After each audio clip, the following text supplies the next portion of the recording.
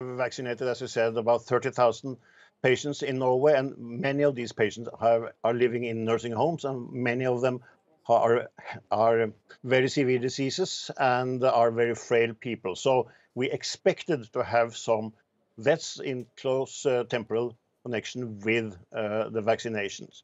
So when we started looking at some of these adverse reactions, we saw that some of the most frail people, some of the oldest people, seem to have adverse reactions, the common adverse reaction for these vaccines: fever, nausea, diarrhea, etc.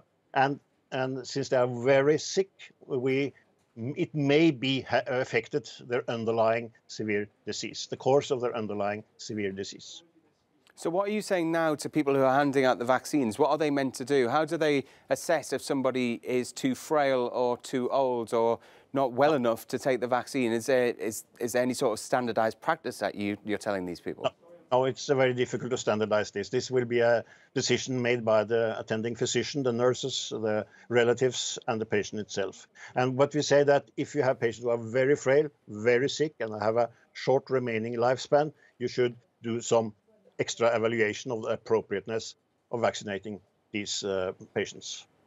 There will be people who are watching this who've got elderly relatives who are maybe a little bit concerned by the news that they're hearing.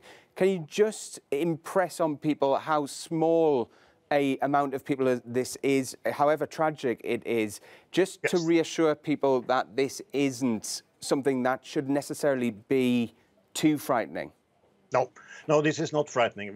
We expected to have some deaths in the nursing homes, and this is only 13 cases, about 30,000 patients. So it's very, very rare. So people does not have to be afraid of the vaccination.